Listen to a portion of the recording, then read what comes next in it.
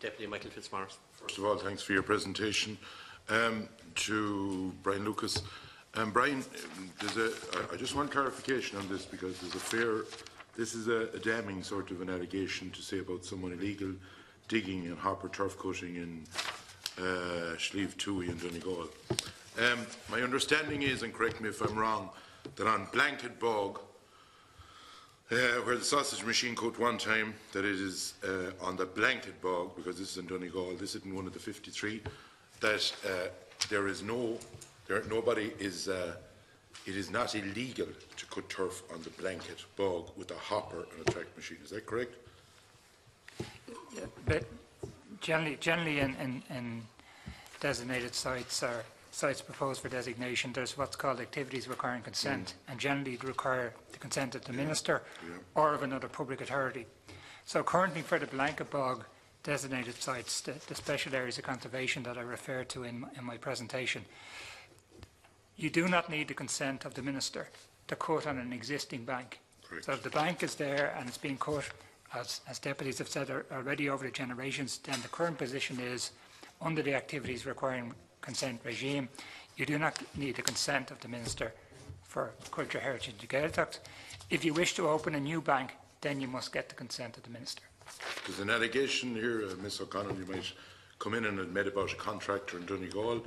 Now, it's pretty easy to know somebody that has a 312 Caterpillar digger and someone that has a Fiat tractor and a wheel hopper in Donegal.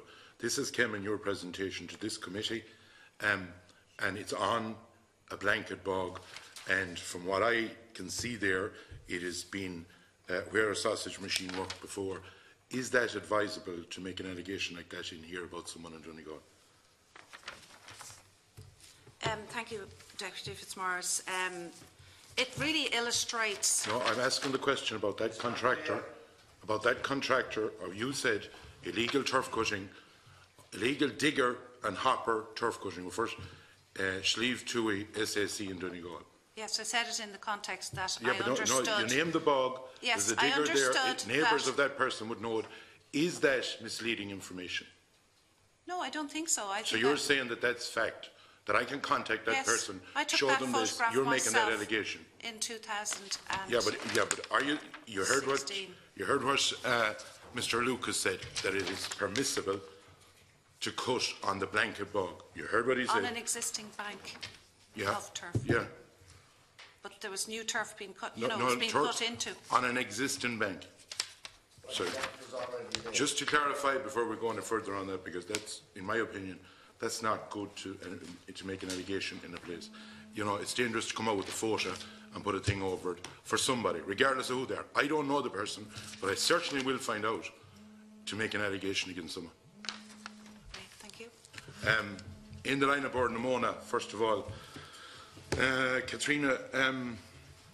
Sorry, just through the chair. There's one thing for us all here. Making allegations.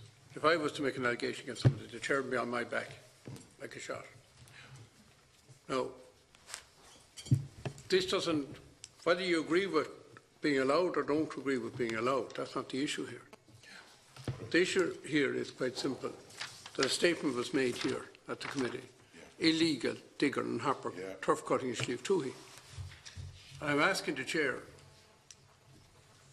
to ensure that the record is corrected, because it would appear from what Mr. Lucas said that that is a statement that has no foundation in fact, and that we need the record cleared on this one, just for the record. Now you can say ill-advised, you can say kind of a cutting I don't agree with, but you can't say illegal. That's the issue here.